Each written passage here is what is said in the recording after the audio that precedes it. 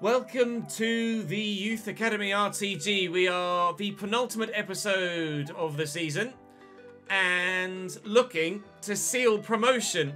It probably won't happen today with regards to automatic unless we're able to get a victory against Derby. We do play them later today. We start with last season's relegated championship side Blackpool.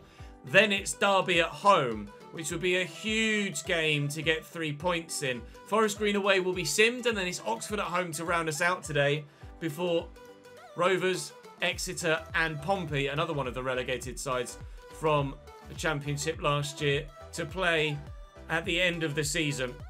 The situation is very tight at the minute for the title, for automatic promotion or dropping out of the playoffs. We are quite comfortable in the playoffs with 11 points the gap down to Rotherham in 7th. But it could go any which way in these final few games, and I really don't know which way to call it. We haven't even been able to decide what striker to play more often than not, let alone been able to push and get the results that we feel like we need. Our form has been decent, though. We're unbeaten in a short while, but we've been drawing as many as we've been winning. 3 wins, 3 draws from our last 6 games. And we've not been scoring that readily either, actually, if you look at that. 2 against Accrington, 2 against Barnsley, and only 1 against Bolton and Lincoln, none against Port Vale, and only 1 against Northampton as well. So we need to improve in front of goal. With regards to the board objectives, our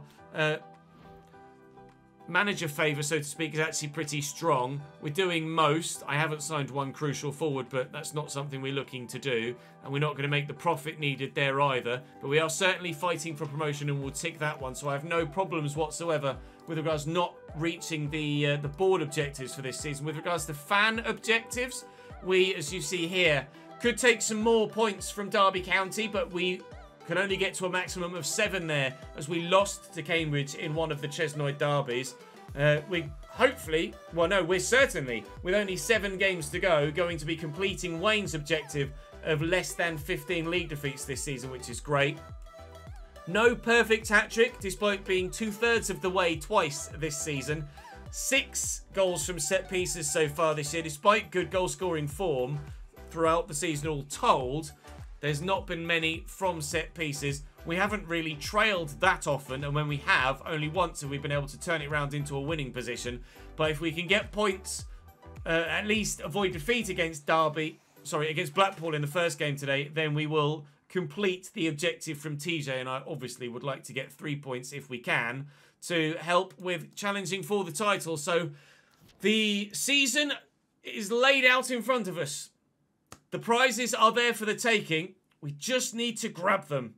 Joaquin Navarrete in goal for Blackpool. They're not a terrible side, and they have an agreeable squad, to be fair. The majority are about 70 rated, so it is a strong squad for the league, but they're not having a great season, unfortunately, for them. Thompson inside to Abraham, well blocked. Oh, no! Well blocked initially, but Blackpool find themselves very lucky indeed. And their Lavery gives them a 1-0 advantage here, man, starting up top at 72 rated. Our Lavery still on the bench for the time being, as the home fans get sent into raptures here in front of the away fans. They get lucky multiple times in the build-up, and they take an early lead. Actually, there might be some space there for Edwards to get forward now with their fullback having pushed forward. If I can find the right ball looking for Salinas and then change direction, well, we could be in. Now he's left-footed, Salinas, so I'm going to try and get on that left. And then power in an equaliser was the next step. See Samaras in the middle. Can we get it to Kai? We can. Can Kai do something with it? What a stop. That's the best chance we've had all game, and it's the best save we've seen all game as well. Outrageous from the Blackpool man between the sticks. The goalkeeper comes up with a worldy save, and Kai Connick, no matter how much I train him, no matter how long he spends practicing, he just cannot play a decent pass at the right time. So, we'll try and get him to finish instead. With seconds to go, Kai needs to bury this, and has. We rescue what could be a vital point away from home at Bloomfield Road. And Kai is the man once more. Literally last kick of the game other than the kickoff. And Blackpool might feel hard done by. But I can't help but say we deserved that. Very much so. Only the 3 shots that we had. But our overall play was brilliant. But we just couldn't find that final pass. And 2 clear-cut opportunities at the end. One of which taken, one of which not. We'll take the point. That will complete the fan objective for taking points off of the relegated sides from the Championship last season, but we do need to start games better. We need to ensure that we get wins next time, and one against Derby next time out would go a long way to helping us get promoted to the Championship next season. Derby County, our local rivals, of course. Joe Wildsmith in goal for them. Robert Cason up top again. We drew with them last time we played them, I think. We beat Cambridge, we lost to Cambridge, we've drawn with Derby, and now we go again to try and get victory against Derby County for the first time this season. Our local rivals. Big game this at home at Patreon Park. Kennedy gets the start today. The first time in a little while. Lavery also looking in there for Tom Edwards. Found well. Kennedy a hand, but play will continue here. Samaras and Morris. And around the outside is Boyle. And in the middle again is Morris. Calm as you like. Really nonchalantly just stroked home from Isaac Morris. And our scout future star is in a starring role. Couldn't have asked for a better start against our local rivals, could we? Knight. Sibley. Saved by Richardson, and corner denied by Barry Knox, even though it looked like he might actually have crossed the line there. Richardson is up to 72 now, so he's growing since we've brought him back to the club, which is fantastic, of course. Nice touch by Kennedy, and he's beaten his man, and he'll look to play Edwards through. Tom Edwards in to finish Derby off in this second half. Finesse shots don't work with low-rated players. They just don't. You've got to lace it, otherwise you have no luck whatsoever. Especially with these sliders. Need higher rated players. We've scored a couple of absolutely fantastic finishes with finesses in the Southampton save with higher rated players. But, dearie me, doesn't quite work for us in this save, does it? Edwards laces it. And even then still, he can't find the target over the bar. He could have had 2 in 2 minutes, Tom Edwards. But it's still only 1-0 at half-time. So at half-time, Barnsley are losing to Rotherham, which is a massive result. That would see us extend our lead at the top of the table, not only over Derby in 3rd, but Barnsley in 2nd, and would put us in a strong position for the title, let alone just automatic promotion. We were able to seal the title on the final day last season, although we were run all the way by Bolton.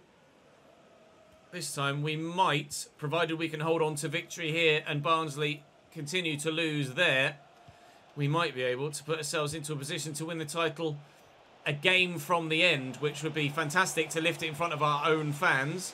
Because the final game of the year is actually away from home at Fratton Park against Portsmouth. And I'd like as many AFC Chesnoid fans to be at the game as physically possible when it comes to the moment of us sealing our promotion and the title for the lift. We need everything to stay as is and then to do well in our remaining games. So far, the stars are aligning. Away!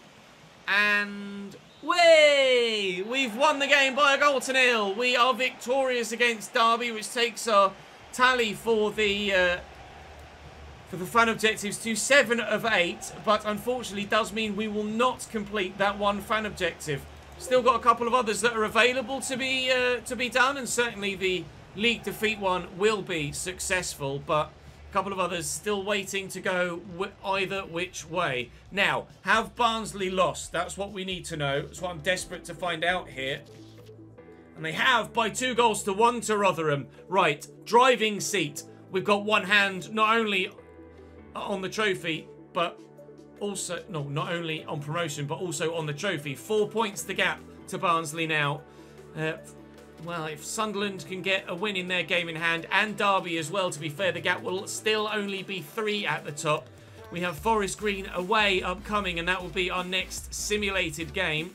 We'll go to the pre-match press conference, sorry. Boost morale a bit, and we'll go again. Forest Green away, the side that, quite frankly, in real life were not cut out for life in League One. In this save, they are relegation threatened as well. I've fielded the same team that we did in the last game against Derby, so the changes that we made to bring Kennedy and Lavery in are maintained for this game, rather than the regular starting 11 that only scraped a draw against Blackpool. Don't change a winning team is the adage, and we haven't, and hopefully we'll win again. And friggin' painful by the looks of things as well. Not as painful as conceding to relegation-threatened Forest Green, however. Mukairo gets the rebound off the post, and away from home against one of the worst sides in the league, we fall behind. Is it to be a late equaliser again? Edwards into the middle. Connick's effort is on target and is the last action of the game.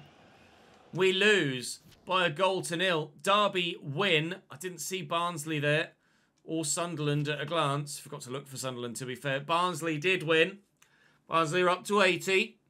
And Sunderland and Derby can both join us on 81 if they win their game in hand. Now, our goal difference is 5 better than Barnsley and significantly better than Derby. But Sunderland will close it to within at least 2, if not less than, if they do win that game in hand. We have a game now against Oxford just 2 days later, thanks to the Easter weekend. Oh, we need to not lose this one. We need to not even draw this one. We've got to get a win. Nothing else will be good enough. Edward McGinty in goal for Oxford as they've come north from Oxfordshire to come and play us here in Nottinghamshire. Odonkor is their front man. Brown and Corb either side of him. They were quite tired after their previous game, so have had to rotate a little bit, although they're quite similar to us, whereas they have some players that are in the backup that are good enough to step in and still do a job.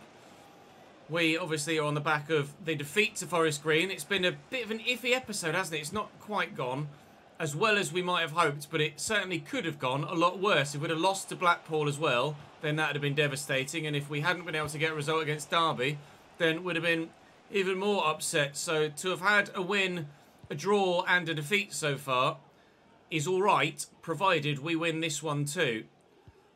So 3 points here, and I'm still happy going in towards the season finale. But that is dependent on us winning this particular game. Donkor, William Barry, good lad Baz. Oxford press just doesn't work for them. Hasn't worked once yet. Keep trying it when they lose possession. It is not working, even remotely well at all.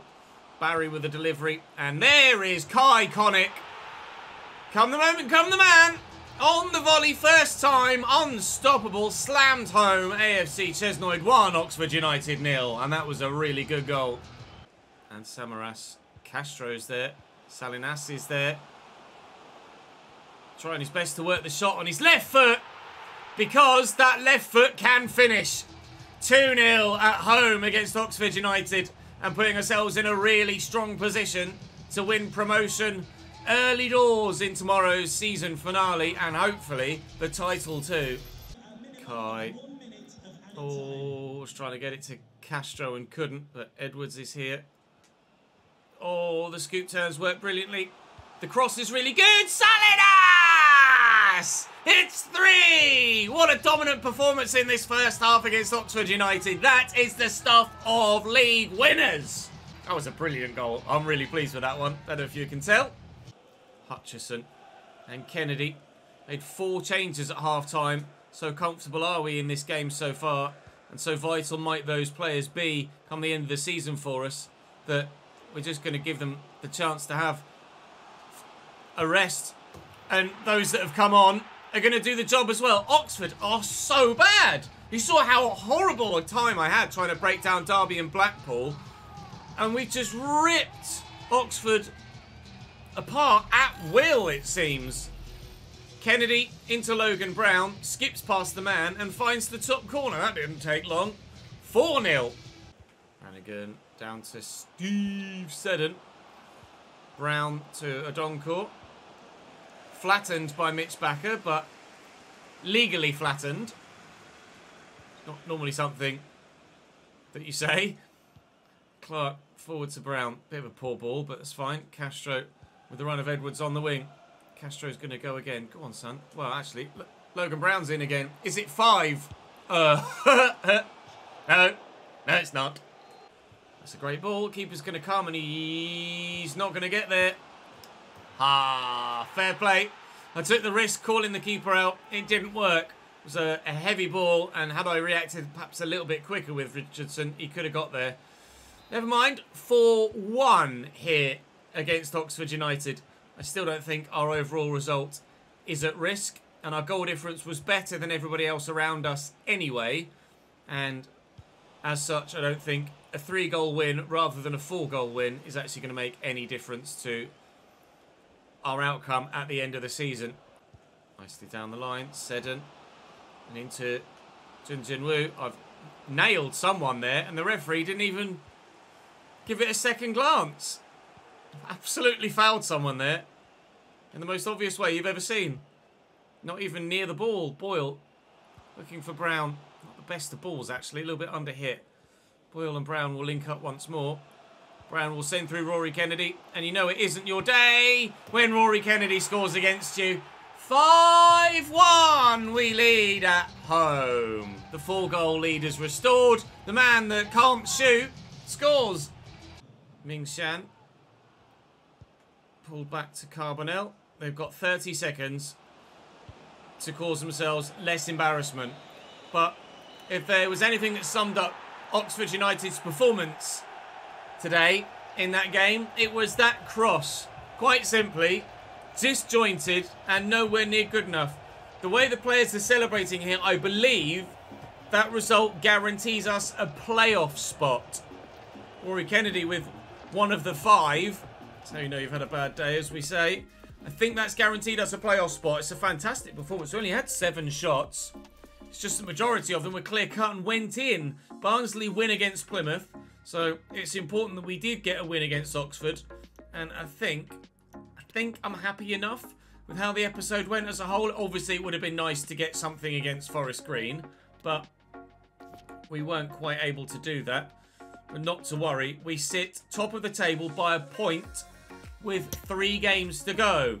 However, still Derby and Sunderland and Bolton, who came up with us last year, Bolton, all of us have the opportunity to still get automatic promotion. If they can win their games in hand, Derby, Sunderland and Bolton, it will be 84, 83, 82, 81, 81 with 3 games to go. This automatic promotion fight, let alone the title race, is absolutely not over. Bristol Rovers, Exeter City and Portsmouth in the season finale tomorrow, which absolutely is not to be missed. We could win the league. We could not get promoted at all. We could end up in the playoffs. But we are guaranteed a playoff spot now with that last result. MK Dons on 72.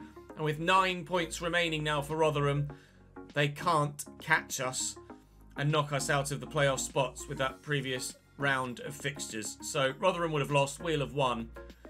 The gap was 11 with 12 available. It's now 14 with 9 available. It didn't go well for Rotherham that weekend. It has gone relatively well for us this weekend, but season finale time will be in the next one. Please make sure you subscribe to the channel with a notification bell ticked, and you definitely won't miss it. Of course, hit the like button as well to show support for the save. It really help push the content to new people, and I'd very much appreciate it. Hopefully I can justify your support by winning the league next year. Or this year. Christ, we're not going to win it next year if we go up. Certainly won't be challenging for automatic promotion in the Championship, I don't think. Not yet, anyway. Let's get there, though, shall we? I'll see you tomorrow.